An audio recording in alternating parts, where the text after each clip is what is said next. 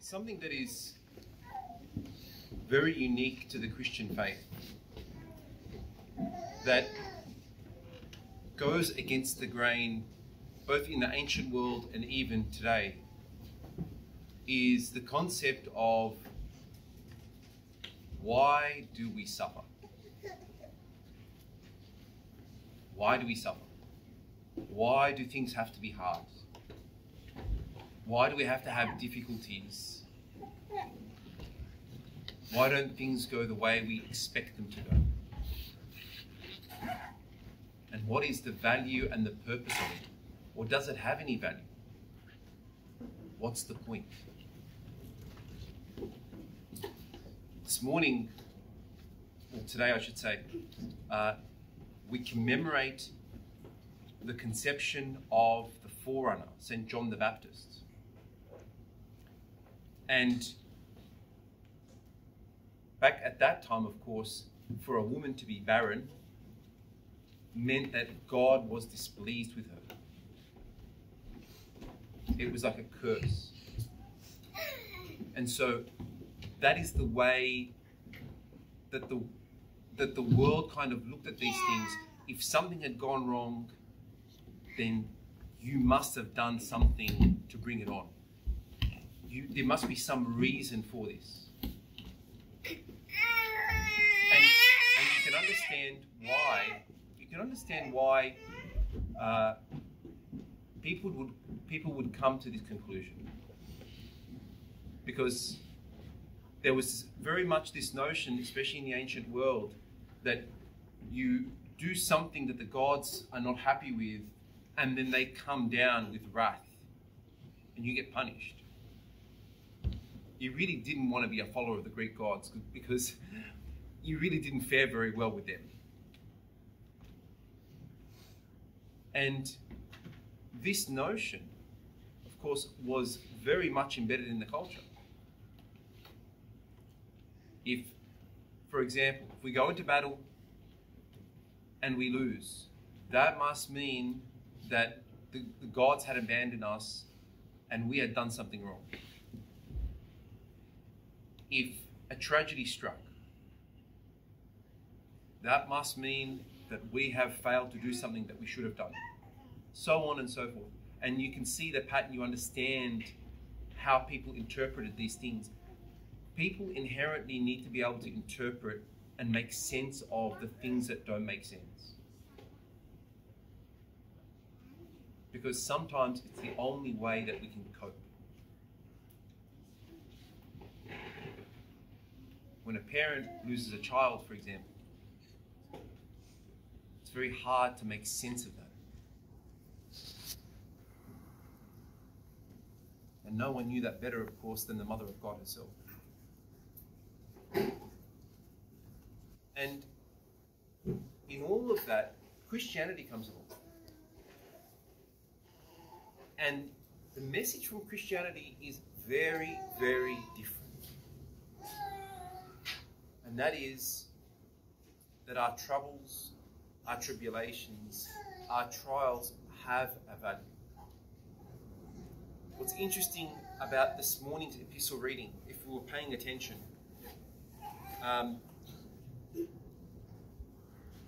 where St. Paul says, we are troubled on every side, yet not distressed. We are perplexed, but not to despair. Persecuted, but not forsaken. Cast down, but not destroyed. And St. Paul is saying we are taken to the very brink, to the very edge, where we feel like we can't take any more. And yet, we are preserved. And St. Paul is trying to make a very strong point. He's not trying to boast about how much tribulation and trouble he's able to endure. That's not what he's trying to say. He's not trying to show off and say, look how good I am. I'm suffering all of this, but look, you know, I dug deep and I found the strength to get through it. This is not a self-help book on how to get through your trials. This was a much deeper message. What does St. Paul say? He says, the reason we are able to be taken to the very brink and not destroyed, not perplexed, not distressed, and ultimately that we can endure, is because of God's strength and his grace that works through us. And that's the message that St. Paul is trying to give to the Corinthians. He's trying to say, regardless of what difficulties come upon us, regardless of the trials and the tribulations and the things we can't make sense of, we have to understand that in the Christian sense, these things are there in order to help us to see the glory and the grace of God. Many years ago, there was a man in Egypt who was jailed because of his Christian faith. And he was put into a prison where it was basically only solitary confinement with little to no sunlight. Now, people had gone into this prison, and there was a trend that occurred with the prisoners of this prison, that after spending a significant amount of time in solitary confinement, they would come out and they would be suffering severe dementia. And their minds were broken. This man went in. He spent 3 years in those conditions. And yet, when he came out, his mind was perfectly sound. And when he talked about his time, he said, the thing that kept me going, the thing that enabled me to continue, is that he had memorized the hours of prayer and the Psalms. And he said, I knew what day and time they led me into the cell. And because I knew what time I entered the cell, I knew what the hour was. And I kept the hours going through all that time, as well as praying the Psalms. And he came out and he was not broken. And this is an example. This is a demonstration of how the grace of God and the strength of God works through our tribulations and our difficulties. Often when we ask the question, why? The answer is that the grace of God and the strength of God may be demonstrated through our sufferings. However, often what happens is that we are, if we're honest, we're not patient enough. We want God to come and fix things right now. God, I've done this long enough. You have to fix this right now. And unfortunately, we then lose the benefit of seeing the glory of God working through our circumstances and through our difficulties. That doesn't mean, brothers and sisters, that it's easy. And I'm not standing here saying that suffering is an easy thing and difficulties are an easy thing. They're not. But what St. Paul is saying is, no matter how far it goes, if we stay close to God, if we stay faithful to God, if we stay focused on God like that man in the cell, then we will see God's glory and he will carry us through it. And again, unlike the idea that I just got to get through this, I just have to dig deeper, St. Paul is saying no. It is God who brings us through these things.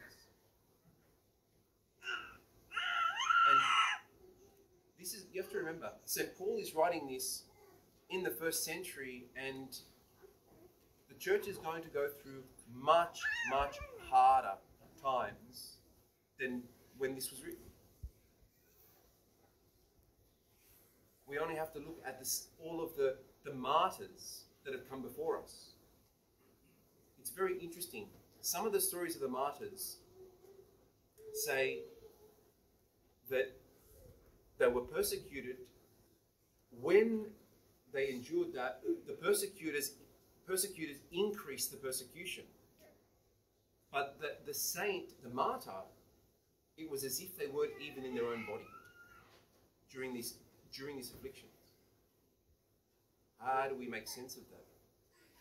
We can only make sense of it in light of the strength and grace of God working through those situations.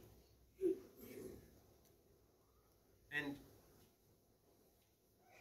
St. Paul says, we having the same spirit of faith, according as it is written, I believed and therefore I spoken. We also believe and therefore we speak. And this is St. Paul trying to commend us to faith. That we have two options, brothers and sisters. When we're faced with a difficulty, we can either grow closer to God and hold on, or we can give up. And can I tell you, not everybody makes the right choice. Some people leave the faith because they say, God couldn't possibly allow this to happen, and like this. And they lose faith. Sometimes, by the way, that's very hard, especially when you're looking at a situation that seems so inherently evil. I heard a statistic, and I might not get the figure completely right, but the massive influx of immigration into the US over the border,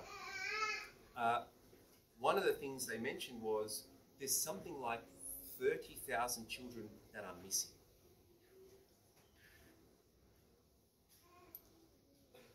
And unfortunately, we know very well that there are people out there who are willing to sell children for the most despicable and disgusting purposes. How can we stand by and say, God, how can we stand by and let that happen? How? And yet St. Paul says, it's not our job to ask the why question. It's to stand fast in faith, knowing that God will work his purposes through all things. And so this is a very important lesson for us. Regardless of what stage of life we're at, regardless of whether we are young or old, whether we're married, we're not married, whatever the circumstances are, everybody will come across a difficult situation in their life at some point, maybe several times, maybe for most of their life. There are some people who suffer for most of their life.